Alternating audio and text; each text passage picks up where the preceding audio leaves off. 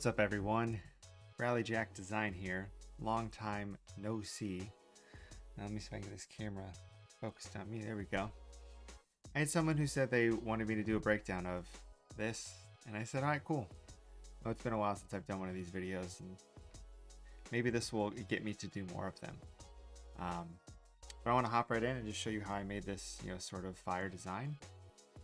Pretty simple. There's a lot of stuff to it, but let's just get right to it. Let's turn everything off like usual. It's been a while since I did one of these. We'll see if I can remember what to do. Alright, so everything starts with the player.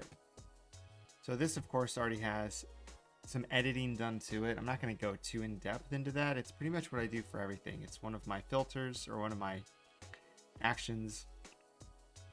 And then add another layer on top just to make the colors the same as the original photo. Low curves layer to brighten up the darks. Some selective color to boost some of the colors, and then hue and saturation and a curves layer to brighten his eyes. So nothing too complicated with that. Let me see what we've got here. So it starts off, I have an ellipse here at the bottom that I just have this sort of texture on. This is and then a little bit of coloring. Just based on this, I mean, this is mostly covered up, so I didn't feel like warping this or anything to make it look like he was actually there. Should probably put like shadows under here, but it's all covered up anyway by fire, so it doesn't matter. I got this random explosion photo from Unsplash in the background set to like 70% opacity. And then I'm going to turn some of these on now because I had these on the whole time I was designing this. So I've got a color lookup, levels layer, selective color, and a hue and saturation layer. So let's see what these are. Oh, this is drop blues, which is fun. I like to do that on some designs. This works really well for fire stuff because it gets rid of the blues. I wonder if this would look better without that, though. Who knows? A levels layer to then counteract this color lookup, because when you turn this color lookup on, you can see you lose a bit of the contrast. So this is adding the contrast back. Selective color layer, and this is going to boost all of the reds and the yellows. So it's boosting both of those. And then a hue and saturation layer, which is doing what? What is this doing? Oh, it's removing even more of the blues. So it's removing all of the cyan from the photo. You can see it's really not doing that much here. So I had these on when I was making this graphic. But basically what this is, it's just a lot of lighting. I'm using the reverse curves technique, which Piximperfect I know has a good video on, but I can show you what I did here. So I have some like little fire effects that are behind the player. So you can see there if I turn it off, a couple lighting effects set to screen. So he's there. I'll turn these on now. These are multiple versions of the same sort of fireball that are all set to screen, and then some have blurs, galleries, Gaussian blurs. If we look at it, it's actually a puppet warped photo of just like sort of this fire from Unsplash, I believe. So I puppet warped it into a curve, so then it's sort of curving around him. So I've got two of those. And I didn't pay attention to these when I did the lighting, which I should have, but I did it sort of, I added these late after the fact. What do we got here? This is just some added sparks to his hand. Let's add the rest of this lighting, and then I can show you where and why I did the lighting. So we've got, let me zoom in here. Little fireball, another little fireball. These are just like stock images of fire, and then I just made it so it was a circle instead of, I took off all the tails essentially. Put a little bit going up his arm. This is down at the bottom. Some flames at the bottom, and so is this.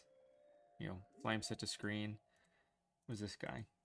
Some added sparks here, just to add a little bit of detail. Some sparks. Another fireball. Another fireball. Basically, it's a bunch of the same stock image, or close to the same, and I just overlapped them, moved them around, stuff like that. So now we have this. And this looks cool already, just sort of warping images around, figuring out what we want to go where. But now we're going to actually do the lighting part. This is using the reverse curves technique. So let me move this right there. Okay, cool. So what that starts with is an exposure layer, which is going to drop the exposure of everything. I did -1. This is sort of, you got to test the waters to see what works. Then I've got a color balance on top of that. And the color balance is affecting the shadows. I'm making actually the shadows a little bit blue and the highlights a little bit red and yellow. And that's just to sort of add a little bit of contrast. But what I'm doing here is I know I want all of the yellows and oranges to be the highlights. So then to contrast that, I want to add a little bit of blue so we have a little bit of color contrast. So you can see we have a bunch of different layers here. We've got a bunch of curves layers, some gradient maps, which I don't have my button for in this section, and then some stuff at the top. What if I can add that to this? Let me add media source. It's been a while since I've done this. Curves. And then we need to add another media source of gradient map. Gradient map. There we go. All right, now we're back to normal. These are all curves layers. So I started off with the darks. So I've got darks, dark details, really dark details, highlights, highlight details, copy of highlights. This is just sort of a little bit of rim lighting. So this is just like 1 or 2 pixels selected, contracted on the image with like 3.5 pixels. And then I erased it on this side for the most part because I didn't want that to be shown. And what I'm actually going to do is I'm going to turn off this front fire so you can see what I'm doing. Okay, let's dive in. So basically I just painted with my Wacom tablet. I use that to paint in areas away from this source. So figured down here on his foot, the whole right side here, this side of his arm, the whole back of his glove, and then this side of his face and a little bit of his cap, because if this is shining right up here, you're not going to see part of this cap. So add a little bit of darkness. This one is a little bit darker, so you can see we're darkening the lights. We're taking away some red, adding in some blue, and that's what these all are. They're just getting progressively darker because I want to add in more darkness, add in more darkness. And essentially each time I'm adding these, I'm refining it a little bit more. I'm adding a little bit more detail. You know, like in here in this collar, in his shirt here, you can see I added darkness here. It's all about trying to figure out what is getting hit by light and what isn't getting hit by light. And then what is getting hit by light. So highlights, so the whole left side of his body pretty much.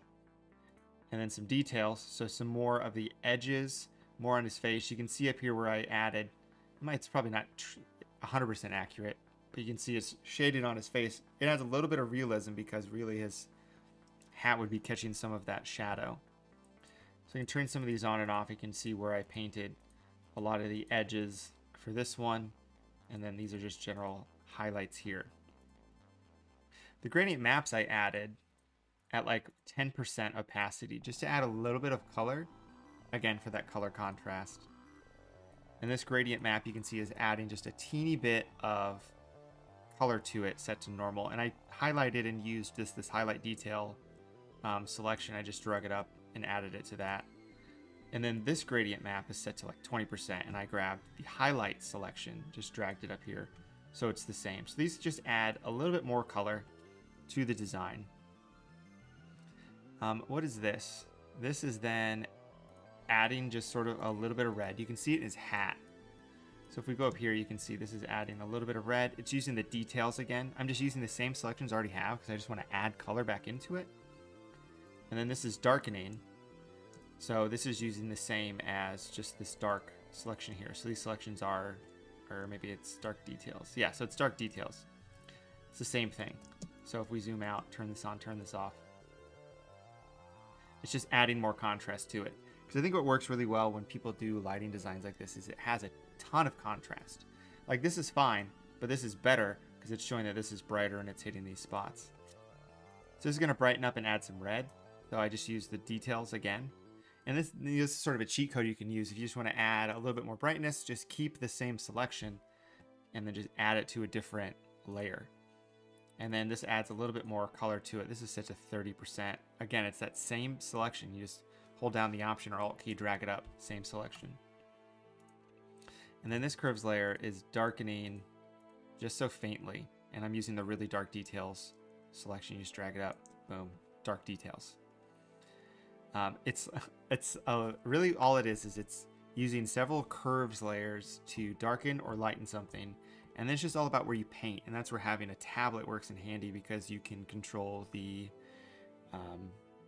flow based on pressure does size, and then you can change the flow, so you can gradually build in those details. What a lot of younger designers do is they'll do all of this really haphazardly with either pure white or a really hard brush, and you can't get it to flow like this. And some of these layers you can see, so like this dark layer actually has a blend if on it, so it's not affecting the light areas, and all of the highlights have the same blend if on it, so it's not hitting the blacks as drastically. So that's pretty much what it is to this graphic. We turn this front flame back on, and then just some tweaks at the end. So we turn this on and off. You can see we do a lot here. So this has just a minor lens correction on it, just because I thought it looks cool. I don't know what it's at. +10. You know, nothing crazy. So basically just warps it a little bit. And then camera raw, let's take a look at that, and hopefully it doesn't break the computer. Let's resize this down. What do we got here? So just some slight edits, adding contrast, dumbing down the highlights, upping the shadows, adding to the whites, taking away from the blacks, a little bit of texture, a little bit of clarity. And I put dehaze to -25. I don't know why I did that. Just for fun. It sort of brightened everything up. Added a little bit of vibrance. Color mixer, I played around with these. I really played around to see what the yellows, oranges, and reds do. Like, these aren't going to do anything. That's why they're at random amounts, because there's no real magenta or purple or anything. And then to go along with that orange and blue, I went ahead and added a little yellow or orange to the highlights and midtones, and purple or blues to the shadows, which is just going to add a little bit of color grading to this. And then I added some grain and a little vignette, and then I tweaked the calibration of these colors just a little bit. So you can see if I change the blue primary, you know, I can make this yellow, which looks kind of nice. If I put it over here, it looks bad. So I just boosted it up a little bit to make the flames a little bit more yellow, and then change the hue. Let's go ahead and hit OK. Make whatever tweaks those are. Then I have a lovely lens dirt set to 40% that I turned orange. And then just a couple little iStock photos of like flames and little specks of sparks at the bottom. And then one final color lookup, Ethan J's. Ethan J Designs Make It Pop 9. And actually set that to 100%, which I usually don't do. But it worked really well for this to brighten things up. So that's pretty much it. You know, it's just a lot of the same methods you would see in someone who does the reverse curves technique. It's just all about patience and detail. I don't think I really spent that much time on this. I could have spent a lot more time. I don't know, maybe I spent like an hour, you know, doing all the lighting. But someone like Jonathan Oxtow would probably spend like 3 or 4 hours doing this and making it look ridiculous. So I hope you guys enjoyed this breakdown. I'll try and make more videos. I don't know if I'm going to go live anytime soon. That's still up in the air, but I was happy to put this video back up for you guys. I hope you guys have a lovely, great rest of your day.